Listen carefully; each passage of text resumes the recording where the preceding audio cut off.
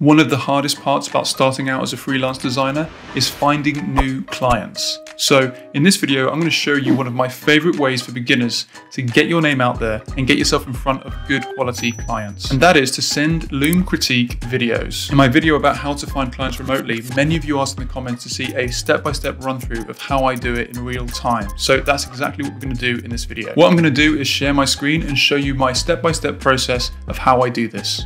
And really it's just 3 steps. The first step, I'm going to show you a simple way to actually find websites. The second step, I'll show you how to prepare for the Loom video. And for the third step, I'll do a Loom video live so you can see how it's done. For this video, I'm going to show how this can be done for 2 different types of industries. The first one is going to be a productivity app, and the second one will be a dentistry. So let's get into this. All right, so for the first step, we're going to find a few websites to critique. And for me, the best way to find one is through Google Maps. So currently you can see that I'm here in Da Nang in Vietnam, but I think let's just say for today, we're going to look for clients in London. So first of all, type in London and that will take us to there. And now we can say, okay, let's start to look for, first of all, the productivity app client that we would like to work with. So simply type in productivity app. I can see I've already typed it in there. So we can just click for that. And then we can see a bunch of these have come up. So what I would do here is simply hold down Command. You can actually see that all the website links are already here, ready and displayed. So all you need to do is just go hold down Command, click, click, click, and just go through the whole list, right? And then what you basically have are a bunch of websites that we can start to review. Okay, we can go through each of these and start to see, okay, is there a website here that we think looks like it could do with our help? Does it need a Loom critique? And probably once I get into the real flow with this, I would probably do every single one of them. I'll probably just go through, even if it's looking quite good, you never really know. And there's usually something you can critique. So let's just go through all these ones we've just randomly selected. So we've got this one, we've got this one. This is looking, quite good. We've got this one, could do some work. This one doesn't even have a website anymore, so we can get rid of that. We have this one, I think it could do with a fair bit of work. This one can do with a lot of work. So we've already got a range of options here. And that's just from the first few selections. So we're already doing quite well with finding a opportunity. Now, I'm going to just have a quick look through. Now, I think that probably, for the sake of this video, let's just do one of these. So this one's looking fine. That one's looking fine. This one could definitely do with some work. Yeah. This one I think is looking like it could do with quite a fair bit of work. So just from the homepage, just from what I first see. And then we have this one that could do with a lot of work. I feel this is just too easy for me to critique. So not to be too critical, but I think for the sake of this video, I think this will be interesting for us to break down. So that is how I found the first website. But once again, I would say, go through as many of these as you can, get into the flow and just do as many critiques as possible. So let's get into how I would then start to prepare for the Loom video. The next step is basically just to scroll through and start to make some notes about, okay, what would I improve about this website? So, I'm already seeing things like the heading here is quite confusing. We build deal app technology, or is it meant to be ideal app technology? Yeah, that's not ideal. It's kind of like the name of the business. So I feel like it could be much, much clearer. So there's a bunch of things we can pull out here. The overall design looks like it could do it with some work, right? There's a lot of kind of moving shapes on top of, this. The legibility could be better. So there's a whole host of things that we can start to point out. And what I just basically do is go through all of this and begin to make some notes and say, okay, there's maybe like 5 or 6 things I would just point out to this client in a Loom video. And what I'll make sure I do is on the Loom critique video, I will just basically make sure I've mentioned these things. So great, we found ourselves a potential new client. So once I've done that, I think it's time to fire up Loom and give this a go. So let's jump into it. Hi there, my name's Charlie Osborne. I am a designer and web developer, and I just came across your website and I thought I'd quickly drop you a Loom just to give you a few thoughts, because what I specialize in is helping businesses build and design websites that convert and really achieve business goals. And so I think I can see a few opportunities here for you to actually make some improvements to your design and just a kind of overall general approach. I really love this kind of concept around your business, and I've just kind of been reading through your about section and can see that you're all about kind of helping efficiency in businesses, and you use software to do that. And yeah, I just have a few thoughts about how perhaps we could convey that message a bit more clearly, perhaps, and help some more of the user experience. So if you'll humor me for a few minutes, I'd love to get through just a few tips and ideas for you to potentially use. So let's just quickly start at the top and I'll work through. So The first thing I'd draw potentially your attention to here is the way that you've treated this heading section, the title. I personally found this a little bit confusing because I didn't understand whether it was meant to be ideal app technology or deal app technology, or we build deal tech. Yeah, there's a few different ways to read that.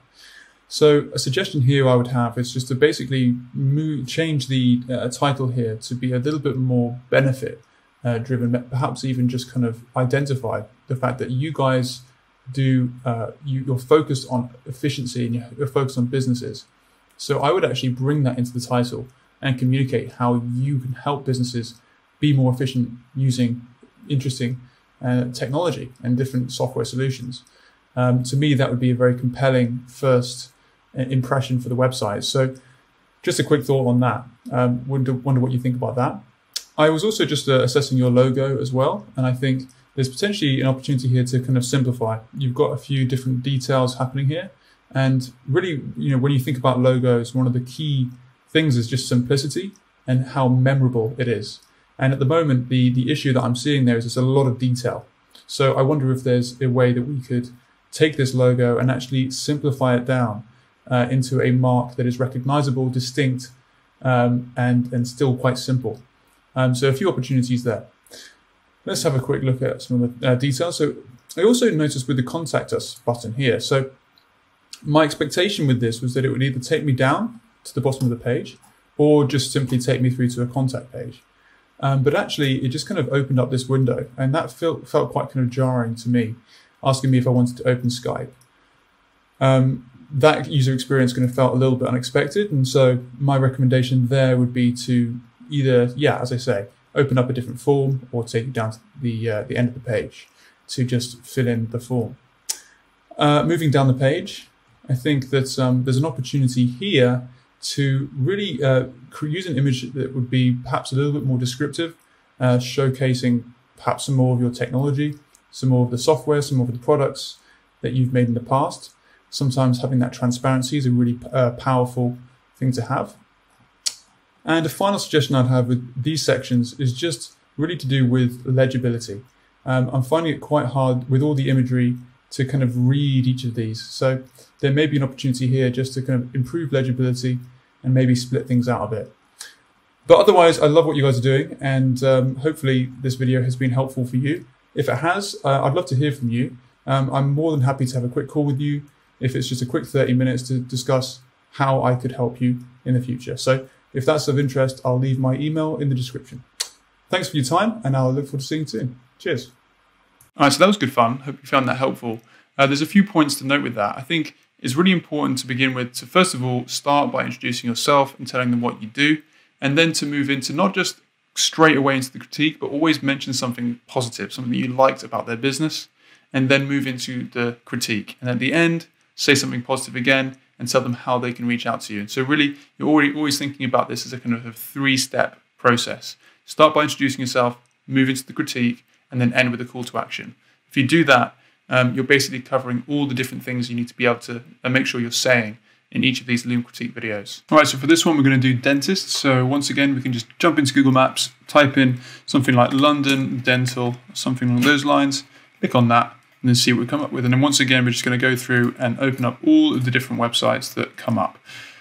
Do a quick recce, have a little scan through, and see if we can find any websites that look like they could do with our help. So we have this one, we have this one.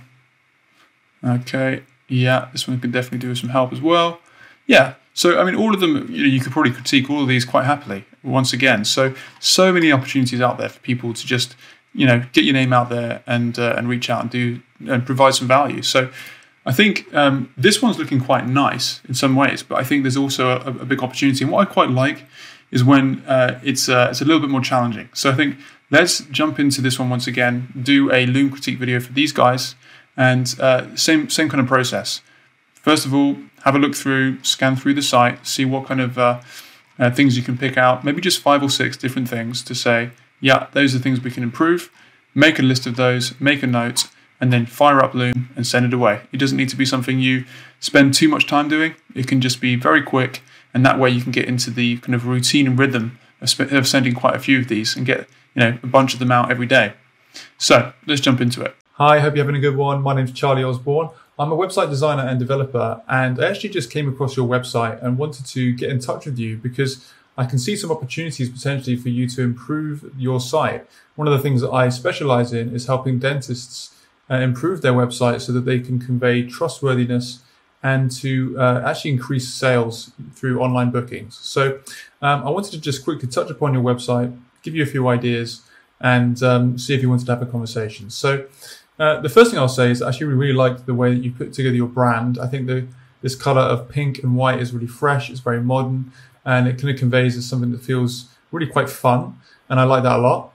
But I do think there's certain ways that we can improve this to make the website a little bit more workable, improve perhaps some legibility, and just generally kind of improve some of the hierarchy and messaging. So let's go through some of the thoughts that I've discovered here. So the first thing I would say is that having pink as your brand color, I think is really cool and unique, but using it for the text here and the call to action buttons, I'm thinking is not that great in terms of legibility. So they're kind of a bit faded on the background, and for some people with impaired eyesight, this could actually be quite difficult for them to read. It also, I think potentially, I'm going to guess that one of the key things you want people to do on this site is click on one of these big buttons here. But they're kind of being faded away, and some of the interest is being drawn to something below. So if you want this to be changed a bit, I would suggest potentially actually having these as a slightly different color, or just keeping them like this, the inverted version. It makes it a lot more clear to see. So that's my first point. I'd also suggest that with the way that you've utilized some of the spacing on the page could be slightly altered. So we have quite a lot of empty space at the top, and as a designer, I think blank space and white space is a very good thing, but I think potentially we could actually rework this a little bit to emphasize certain other points. So what I would probably do with the site is I'd bring the menu up to the top, I'd align it with the logo and with these call to actions, and then I could use some of the more of the white space in the middle to have a message. And at the moment, your main message is the actual business name. And I would say that this is actually potentially a missed opportunity because, we have the business name here in the logo. So actually what we could put here is something slightly different, something that would perhaps talk about one of the big benefits for the customer for, using your service. So this could be actually a great opportunity to make a compelling case for someone to land on the website to go with you. Perhaps it will be some sort of proof of credibility. Perhaps you've, been given some sort of award before, or have some sort of statistic that tells the user something great about your business. This would be a really great opportunity to bring that in. So that's something I would also suggest. And the other thing is that there's a little bit of competition happening here in terms of all the hierarchy, in terms of what's the most important thing I should be looking at here, because we have the buttons at the top, which I'm assuming are important. We also have lots of information down below as well. So what I would probably want to do is separate this out a little bit, space it out, and give emphasis to the things that are really, truly important. And so scrolling down, another little point I'd make is, again, legibility. So we have this kind of white button on a white background, so it's kind of hard to read. We have the same case here. And yeah, I think there's a little bit of a shift that can be happening to design just to kind of bring these out if they are important. We've got this carousel here, again, kind of competing with everything. So we could probably make a decision here. Okay, what is the most important thing? What do we want users to do? And then what can we put as a priority? So if the priority were these buttons, I would suggest that we actually make this a dedicated space to them, rather than having them compete with this moving, changing image on the left. Let's scroll down. And the final piece of advice I'd say is just in terms of readability. So people tend to find any sentences that are longer than 10 words max quite overwhelming. And at this one, I mean, there must be about 15, 16, 17 words, maybe more, 20. So that's going to be very hard for people to read, and it will actually dissuade and discourage people to read it. So what I would suggest here is that we kind of close this in and bring it in to make it a lot more readable. Let's have a little scroll through and see if there's anything else. I love the imagery you're using. It's very, very modern. So great. And you're giving all the information you need with the location. So all of that's fantastic. So yeah, just a few points there on the design. Anyway, as I mentioned at the start, I am a web designer and developer. And I would love to help you make some improvements to this website so you can, first of all, convey some more trustworthiness and credibility, but also actually close more sales. So if that's a conversation you'd like to have, just let me know. We can get that arranged. I'll leave my email in the description of this video. Anyway, hope you're having a good one, and thanks for your time. Cheers. That was a lot of fun. Hopefully that was helpful for you to watch. And what I would say is that it's really important for you to understand that there's a few different things and a few specifics that you can make sure you're identifying when you're looking at the website.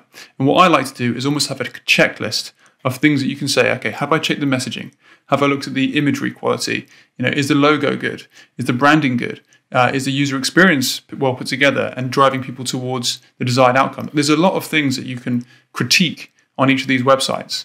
And so what I've put together for you to make your life easier is just a checklist that you can have in front of you so that every time you do one of these critiques, you can just take a look at the checklist, make sure you're looking at all the right things to identify when you're doing one of these critique videos. If you'd like to download that checklist so you have it for yourself next time, there's a link in the description for that. So what I'll do is I'll leave that checklist in the comments below, so make sure you go and grab that. If you found this video helpful, make sure you leave a like and let me know in the comments, what did you learn from this video, and are you going to try doing some of these Loom critique videos? I hope you do, because they're a lot of fun and they are so effective at getting yourself in front of great clients. Best of luck, and I'll see you in the next one.